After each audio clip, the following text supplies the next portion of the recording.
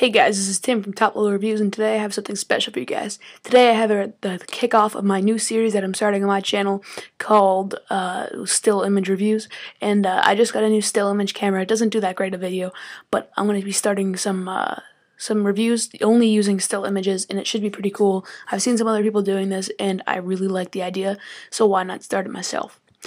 So, the first item that we're going to be reviewing is the Apple bumper case. It's just the default one that you get from the case program. I'm not even sure if that's still around, but whatever. I'll still review it.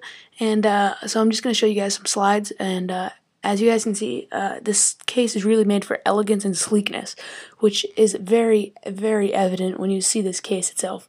It is a black strip that goes around your phone. And it is just really, really nice and sleek. It adds barely any bulk to your phone, but I'll get into that later. So, into the ports in the bottom, as you guys can see, they're very nicely cut out ports. There's one for both speakers and the 30-pin dock connector. There's no problem with fitting in the dock connector. It is cut out to perfection, so you won't have any issues with that. On the sides, you guys can see the buttons have a very nice tactile feel. They're raised metal buttons that are actually on the case. They're not on your phone. And unfortunately, the mute switch is not very great. You really have to dig your fingers in there to get into it, and that's what she said, but whatever. Now that you see the top headphone jack there, the headphone jack obviously is cut to perfection, as all the other ports are, and as the same with the volume rockers, the power button has a tactile feel, and it is a raised metal part, so it is part of the case, not your phone. So right now I'm just showing you guys some still images of the case itself. As you guys can see, it is very sleek, very slim, and it is very nice.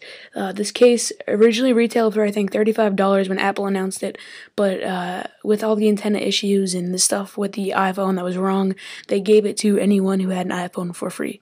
So you could have just downloaded an app on your phone and they would ship you this case for absolutely free, and that's what I did with this phone. This case, but now you can just buy it in stores again for $35, but I wouldn't recommend doing that because you can find them on the internet for much cheaper.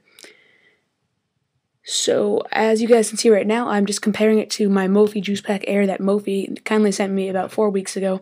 I need to review that soon, but anyway, as you guys can see, the case is very, very small compared to the Mophie Juice Pack Air, and it has no back, which is kind of a bummer because it doesn't really protect your back, but whatever. If you're wearing a screen shield on your phone, it won't be a problem.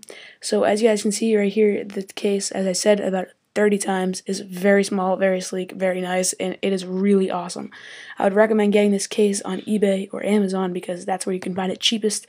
And yeah, it's definitely one of the coolest cases I've used, and it's one of my go-to cases when, yeah. I don't know what I was going to say there, but whatever. This is like the third time I review this because my mic has been shorting out anyway, like a bunch of times anyway. But you guys don't really care about my problems. So, if you like this video, that was kind of a weird transition, but if you like this video, make sure you leave constructive criticism in the comment section below, telling me what I could have done wrong, what I did right, things like that, and I would love to hear from you. Make sure you subscribe to my channel, youtube.com/iamtimthegreat, if you like videos like this, and make sure you also subscribe to youtube.com/toplevelreviews and It's D-Man for allowing me to post this on this channel. And yeah, thanks a lot guys for watching this, and I really hope you guys check out my channel because I don't know, I just do. Whatever. But thanks for watching guys. I am Tim the Great, signing out. Peace.